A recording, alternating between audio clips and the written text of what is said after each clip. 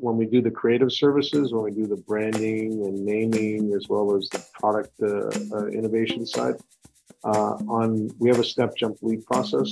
On the leap side, we build these covalent graphs, which are just amazing visual representations of 3, 4, 6 months worth of research. And we show all the data synthesized in a navigational map. And that gives us our roadmap of what problems need to be solved and what are priorities for the companies that we work with going forward. And it's proved invaluable. Welcome to Business Ninjas, brought to you by WriteForMe, where you'll hear from business leaders who are out there growing their business and slaying it every day. Learn from the masters. Let's get started.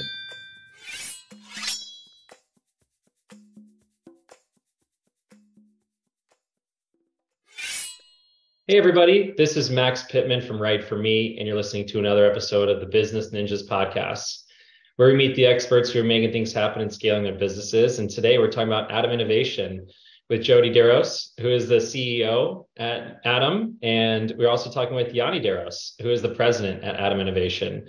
Thank you both so much for joining us today. Thank you. Thank you for having us. It's our pleasure. Absolutely. Yeah, the husband and wife duo at Atom Innovation are here. And this is a venture that they started 20 years ago. And Atom Innovation is a full service research and development company and have taken many products to market, generated billions in revenue for their products that they've helped build and take to market from conception to scale. And so I'd love to dive into what some of those, some of the things you guys have been focused on for the last 20 years. But before we jump into like the organization itself and your focus, our community is built of entrepreneurs, executives, like yourself, lots of also sales and marketing leaders too. So, Jodi, I'd love it if you can tell our community a little bit about yourself and, some of the things you're focused on as CEO, and then we'll hand it over to Yani. All right. Well, Jodi Deros, I've been in the business for 30 plus years. Yani and I met way back when in college, and kind of went into respective fields of advertising design and he in product development. And we ended up getting a call to move out to Arizona and work for a startup medical company. And in that process, we basically took our collective backgrounds and decided that Arizona needed a little infusion of what we were used to from the East Coast, the big cities. And so we decided to start our firm, Atom Innovation. And that was back in March 03. And we just hit the ground running and kind of never looked back. And so here we are 20 years later. Basically, we help customers bring a product to market and commercialize. And by doing so, we are a little bit of soup to nuts, where we are building a product, but ultimately a lot of customers who come to us are in need of building a company.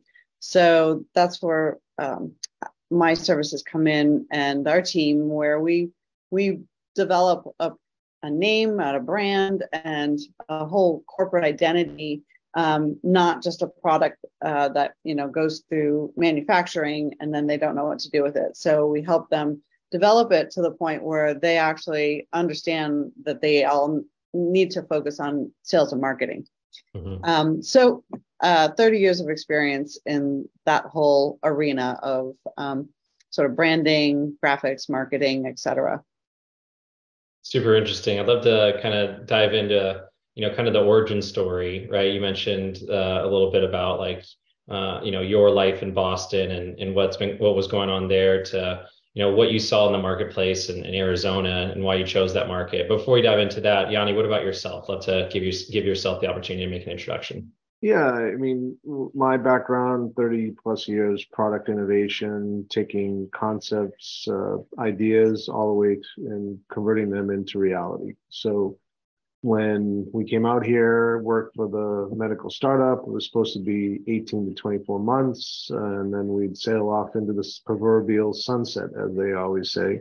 But that didn't happen, and we found ourselves, being integrated into the community here, and we found that there was a lot of need. It was a growing, um, uh, early stage area for startups and corporations that really didn't have anybody that could deliver on the world-class creative services that we were used to working on the East Coast. So kind of planted a stake in the ground and launched Atom Innovation in 03, and haven't looked back. So we built the organization around, at a very high level, doing in-depth user market research.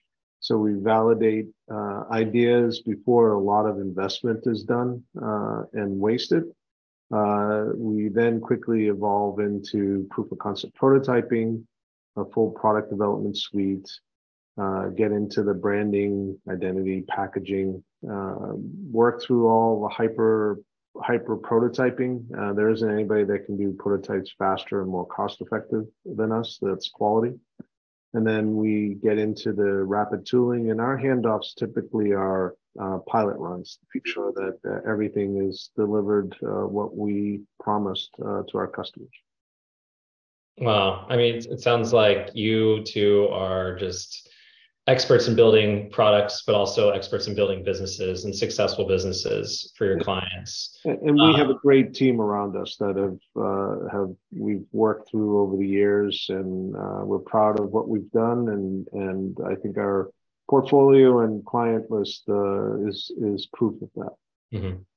Yeah. So, thinking about like your full service process, where it really begins is, that research process and identifying like the product market fit, but also identifying, how to think about the market as well.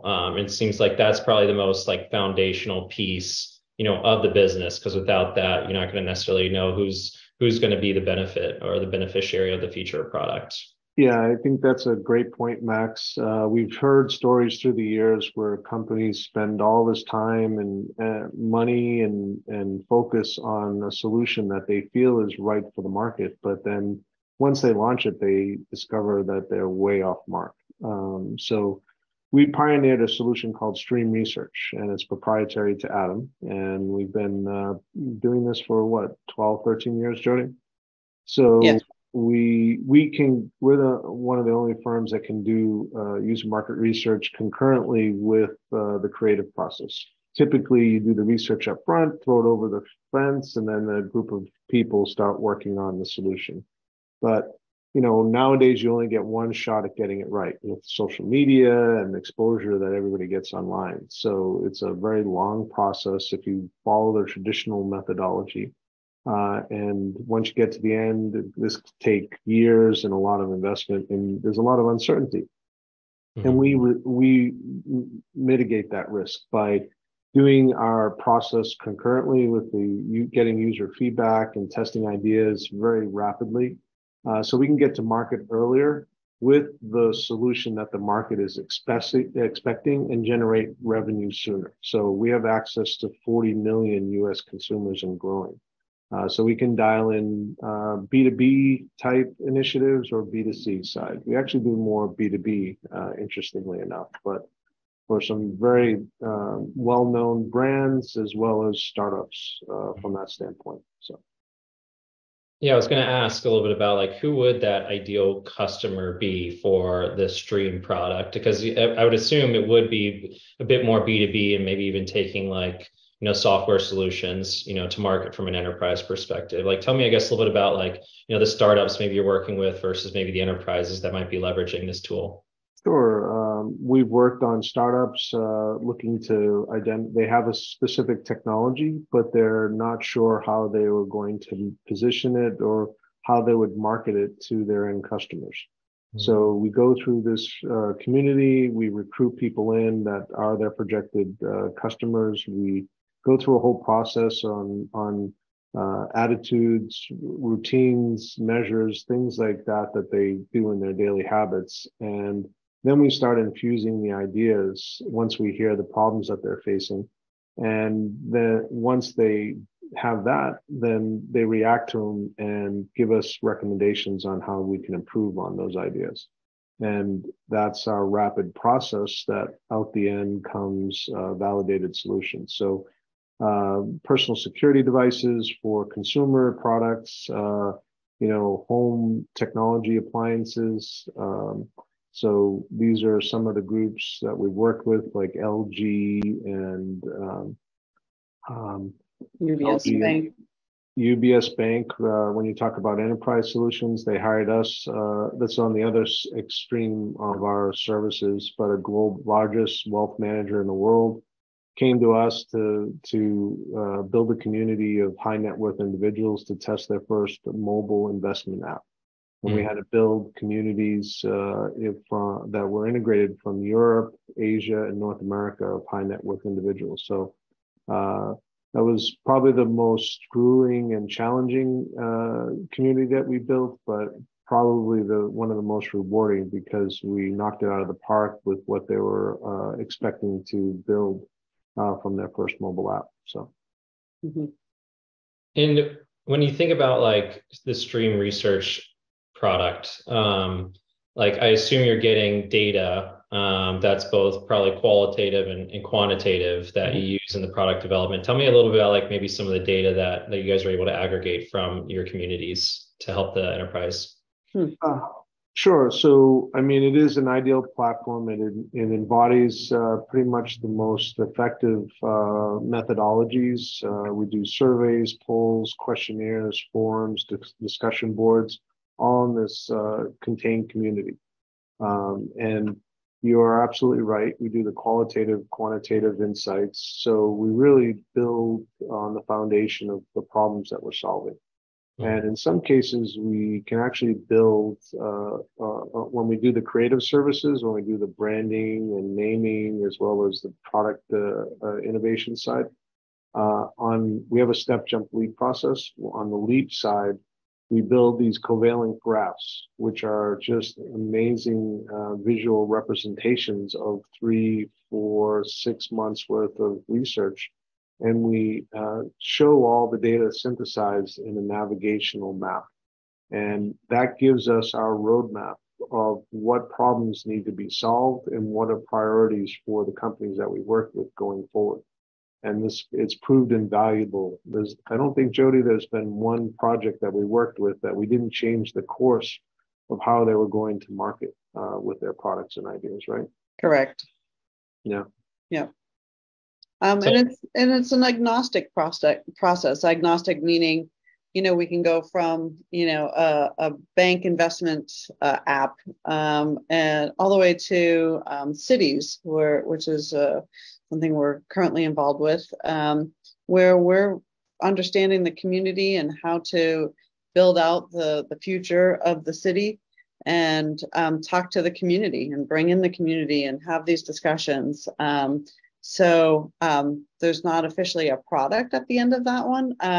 Whereas in a lot of what we do, we're helping to develop and iterate a design project and a manufacturing process, et cetera.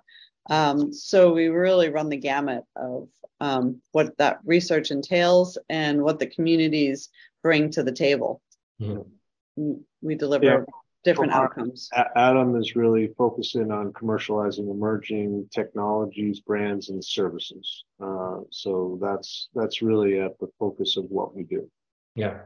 Yeah, it sounds like ultimately like you guys are delivering confidence for your clients and the ability for them to get to market faster, ideally, to, I assume, on the back end, generate revenue more efficiently and effectively as well. Yeah. In many cases, I'm sorry, by having this be a community, we're building the ambassadors, right? The early adopters, because they get to get their hands a little dirty and be part of the iterative process. So of course they're going to go out and share this with their network. So that's very fun and exciting to see that when that happens. Well, this definitely sounds like it's the secret sauce, right? But you tell me, like, why would a customer choose Atom, over the competition, right? I know this is a piece of the puzzle of the broader picture, because obviously there's design, there's engineering, there's prototyping, there's launch, right? So it's definitely full service, but like why would someone, choose you guys over the competition? Well, I think our portfolio stands for itself. And as you do mention, there is a process that we go through that starts off with research and goes all the way through conceptualization, strategy, design, engineering, all the way through the launch. We've delivered on those promises over the years, and our customer list is a reflection of those successes that we've had. There are some customers that we're still working with after 17 years. I don't know a lot of people that say that they had that opportunity. And I think better, the more telling sign is, if you look at our customer list, right, Jodi, a lot of it is word of mouth. It's this person recommended us to this one, and the kind of exposure that we've gotten has been phenomenal over the years. And I think one of those are the fact that we've had such big wins with our stream research process that has fed the rest of the creative services that we deliver for our customers. Mm-hmm. Yeah, I mean, it definitely speaks for itself. And, I know from our conversations, you mentioned like you guys have done, over 300 products and services to market. You've run tests, concepts, get them to the market, and generated, billions in opportunities and sales, for your customers. So that definitely speaks for itself for sure. And as you've grown kind of through word of mouth, like organically, what are you guys focusing in on today? Like, and then what's like the challenge, I guess, that, you're facing? Is it, I don't know how like the general overall markets affect you guys as a business, but I'm just kind of curious, like what's top of mind for you guys? Maybe that's a question for Jodi as CEO. Yeah. Mm-hmm. Well, it is an ongoing question, right? We have seen market shifts, but at the end of the day, we are not going to see innovation go away. And we're heavily into the startup communities, where we just see every single day new and exciting innovation products, coming to market. Our focus has always been sort of a hardware, bring it to manufacturing processes, commercialize it, et cetera. But we've evolved, and we're helping companies just come to market with the full suite of services that we have.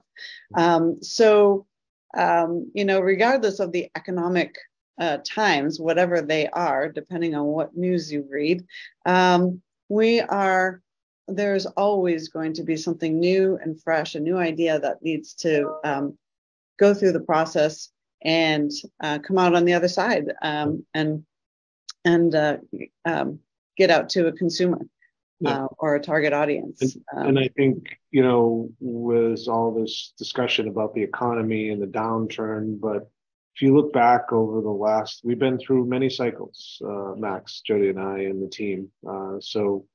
Weathering 20 years of ups and downs, and we've seen that the more aggressive companies that really double down and start to push forward initiatives that primes them for when they come out of a recession are the ones that have really succeeded over the years. And using the tools that we've had allows them to make smarter decisions. People want to make cheaper, faster, more potent decisions, but a lot of times they forget the smarter part. And that's where our process allows them to do that in confidence, based on the roadmap that we give them. So. Mm-hmm. Yeah, I appreciate that perspective. You're right. I mean, innovation is never going away. New ideas are never going away. And hearing like, look, you guys have been around for 20 years plus. You've been through multiple recessions during that time.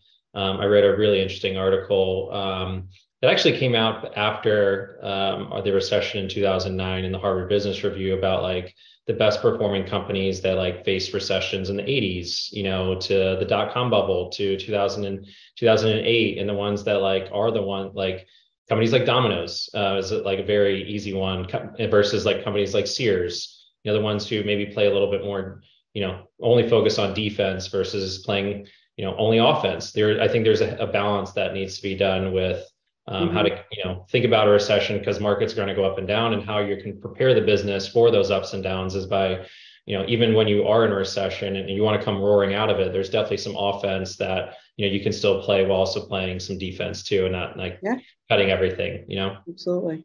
Yep, and it's exciting for us. I mean, we're right here on campus with one of the largest universities in the country. And we see these ideas coming out the doors every single day. And it's exciting. I mean, there are, you know, fresh people coming to the community of innovation and development, and they're coming out of school with these ideas in hand, right, ready to develop them. And to Yanni's point, there's corporations who they need to evolve. They need to continue to market to a target audience, but they also need to keep in perspective that that's changing and evolving. And how do they do that? And so we help them do that. Yeah, let's talk about how I guess things have been changing. I need to pause real quick. I'm sorry. Sure.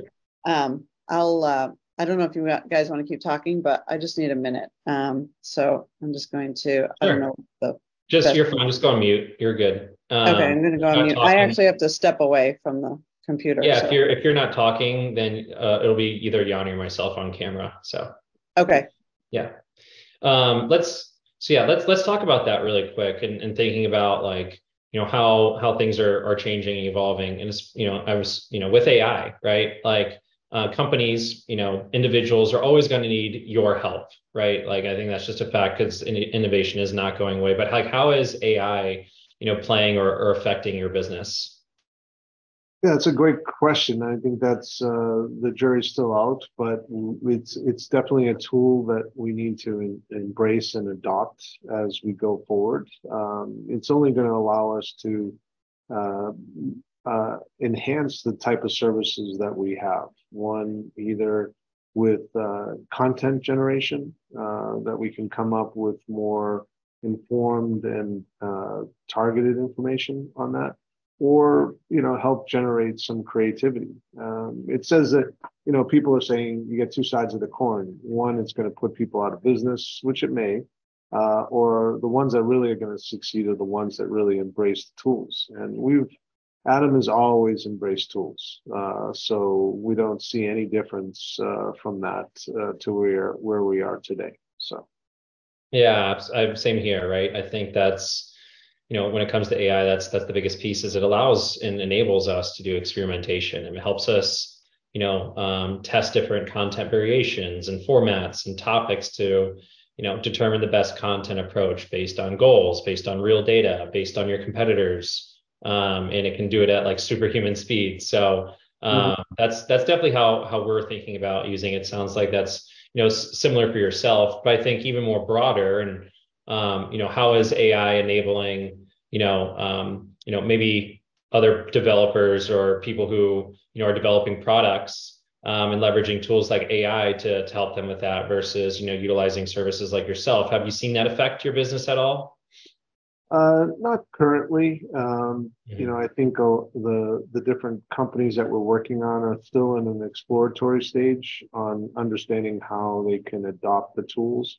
We are embracing it wholeheartedly and still working through exactly how to apply it, because each project is different, has unique challenges, and so you can get caught up a lot in diving into the different nuances of the AI, but ultimately it's speed to market, right? So we'll use AI to help us accelerate the process even faster than when we usually go. But ultimately, at the end, we have to deliver results. So AI is a tool. It has to be implemented in a certain way, and given the prompts and the goals. But then it's the execution. So you can build the most perfect solution, but if you don't market it and you don't get the sales behind it and the dollars, it's not going to go anywhere. So that's really the key with leveraging what AI is presenting everybody today. Mm-hmm. Yeah, it makes a lot of sense, and interesting to see and hear how you're leveraging it on kind of the product. I'm sorry, on the marketing side of things, and thinking about like maybe even handling, generating like insights and look to helping to improve content and performance and results, and ideally to maybe even analyze audience engagement, right, and provide feedback to optimize, your own research or the content you guys are producing too. Yeah, there is no perfect solution. We're using all the tools that we can. Some of the AI engines aren't really current, right? So they're kind of dated, and I think that's where we augment our services, because we build real-time, current, live communities that can react on the drop of a dime, with the engagement that we push out to those communities and those participants. And we motivate them by letting them use the voice of the customer. AI isn't going to do that. You'll never get the voice of the customer from the end user. I mean, it'll give you an aggregate. This is what, has been heard, but whether it's Mary down the street or Bob or this and that, our end customer wants to hear from them. And I think that's really the power in the platform that we built. Yep. So how are you guys thinking, I guess, about the next, couple of years and growing and scaling the business? Like, I'd love to talk a little bit about that as we tend to wrap things up here. Mm-hmm. Maybe that's for you, Jodi. Yeah, sure. The scaling, that's always a hot topic, right? What's next, and how do we grow? I think we have the multitude of services, and they all work congruently with one another, but we do have the opportunity to, sort of branch out a little bit and take the stream research and really push that, and kind of create some verticals from within, and then allow each of those to scale. Obviously utilizing all the services that are necessary for each project. We optimize, as they come in and we understand what it is they're looking to do. So scaling could look like that, where we just sort of get focused and specialize a little bit. But ultimately, growing the company, going away from and creating more visibility over the 20 years, as Yani mentioned. We've been very fortunate with a lot of networking and word of mouth. I mean, we're out in front of people, but continuing to do online creative, to create that visibility, is really where we're moving towards, and getting a little creative, if you will.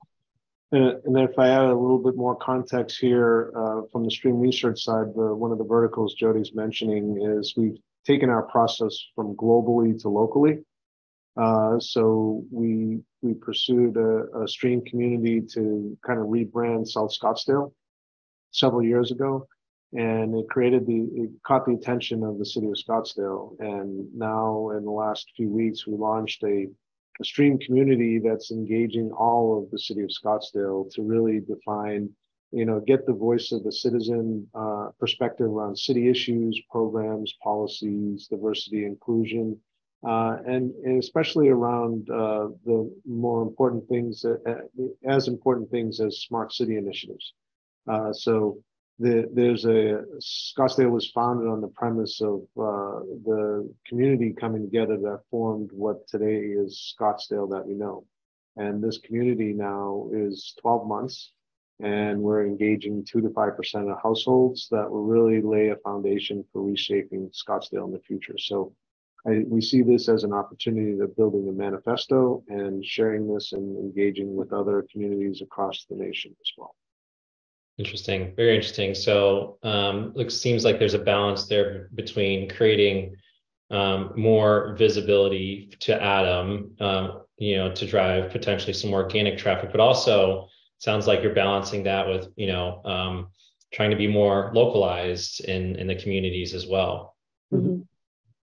Absolutely. I mean, we're here to support our community, whether it's just the local cities to the state, but everybody, the world's changing rapidly, right? And what we found is that these groups, whether it's a city or a company, need to be proactive and not reactive.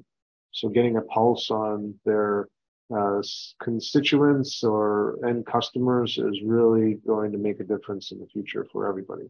Mm-hmm. Very interesting. Well, I'm excited to see how things evolve with you and the organization, and ideally with obviously with Stream and maybe some of the products that you're taking to market. And I want to give you the opportunity to let our community know, like, how can people find you if they want to get a hold of you?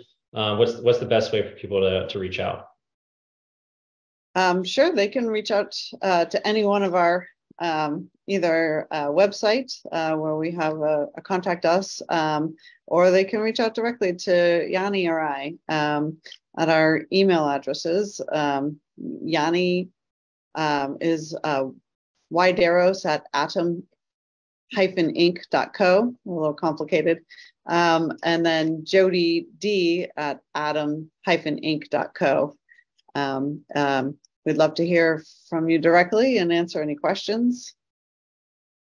Beautiful. Yeah, everyone go check out atom-inc.co to check out some of their products and services. Hit up Yanni and Jodi as well to help you in kind of taking a product from strategy to planning and development to distribution. Those are the services that they can help you, and ideally penetrating your market and your segment. So before we wrap things up, Jodi, Yanni, anything else that you want to leave our audience with? Anything we haven't talked about you want to cover? Well, no. Go ahead. It's just perseverance, right?